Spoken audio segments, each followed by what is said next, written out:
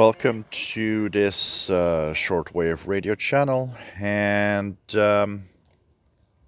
we have a question about jamming and what, in general, do countries do to jam another signal. So it depends on the country. There's a very diverse way of jamming.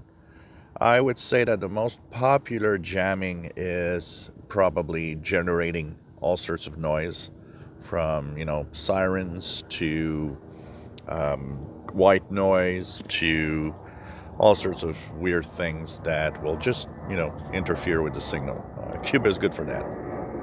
Cuba actually has, against Radio Marti, a jammer that is often heard even when the signal's not there anymore.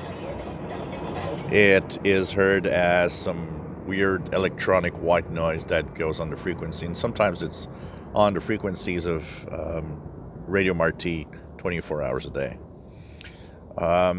China favors two types of jamming. One is called fire drake. Fire drake is Chinese traditional music that is very unique. It's easy to identify when you hear it. And that is intentionally put on the frequency of any stations they don't want that broadcast to come into the mainland China. Fire drake is less heard these days, and more what they do is simply put CNR1, the China National Radio 1 jammer. China National Radio 1 jammer is simply the Chinese national radio Mandarin service that is over all the frequencies of many different stations that they don't want to join mainland China.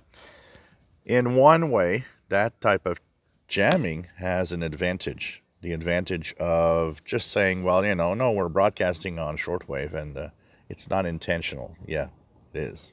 But it's less of a, jamming type noise. So it's like, you kind of just say, well, it is possible, I guess, but it's not. You see it change all the time. They actually, one of them is Sound of Hope in Taiwan. When you see a list of frequencies for Sound of Hope, they have maybe 50 frequencies registered.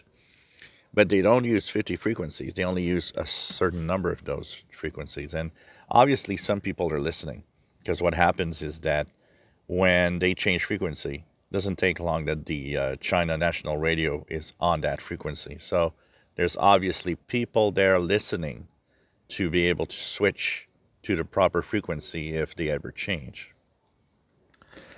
But like I said, the most part is all sorts of noise and sirens. There's, one of the comments in the question was, do some jam with maybe some propaganda or rhetoric and stuff like that. It doesn't really happen much. We can't say that there are many jammers that actually came on the air with propaganda to jam another country. In general, it's really just pure noise, or like China, just using one of their national radios for jamming. Jamming today is concentrated a lot more into the Asian area. So China does. I know that Vietnam still does, I believe. North Korea will jam.